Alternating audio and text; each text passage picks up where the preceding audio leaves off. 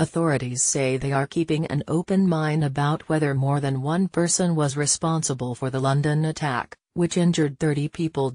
British police arrested an 18-year-old man in the ferry departure area of the Port of Dover on Saturday on suspicion of being involved in the bombing of a London Underground train and were looking for more potential suspects on the loose. The man, who has not been named, was arrested on suspicion of committing, preparing or instigating an act of terrorism after Friday's attack in which 30 people were injured at Parsons Green Station.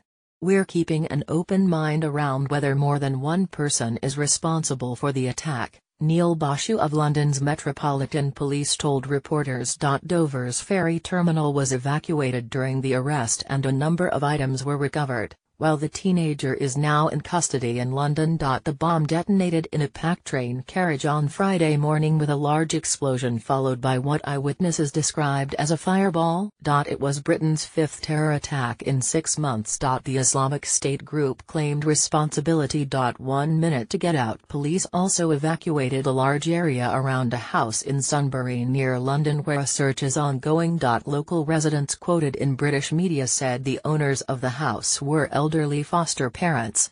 "I was in my house with my children and there was a knock at the door from the police," local resident Mojgang Jamali told the Press Association. "They told me to leave. They said, 'You have 1 minute to get out of the house and get away.'"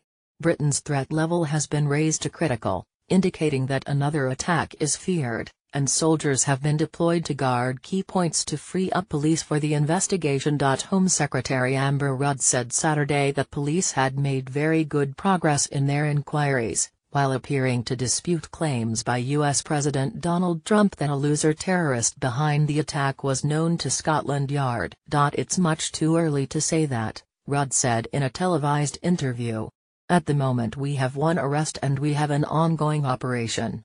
Trump's claims, made Friday on Twitter, had already garnered a terse rebuke from Prime Minister Theresa May, who said, "I never think it's helpful for anybody to speculate on what is an ongoing investigation." The improvised explosive device in a train at Parsons Green Station, a quiet and well-off residential district, failed to detonate fully, according to media reports. But the blast inflicted flash burns on passengers, and prompted dozens of others to flee in panic. Wall of Fire May announced on Friday that 1,000 troops would be deployed to take on the responsibility for guarding key sites, including nuclear facilities. The critical alert terror warning was last used after the deadly suicide attack at Manchester Arena, also claimed by IS, in May. Witnesses described chaos after Friday's explosion. Charlie Craven told AFP he heard a massive bang and an orange sort of fireball encompassing the whole tube coming towards you. Another, Lauren Hubbard, described it as a wall of fire.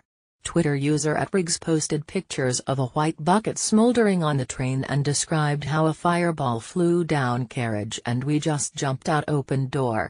The bucket, which was inside a frozen food bag, looked like the type used by builders and there appeared to be cables coming from it. "I could smell the burning." The remnants of the bomb were examined by forensic scientists but no further details were released.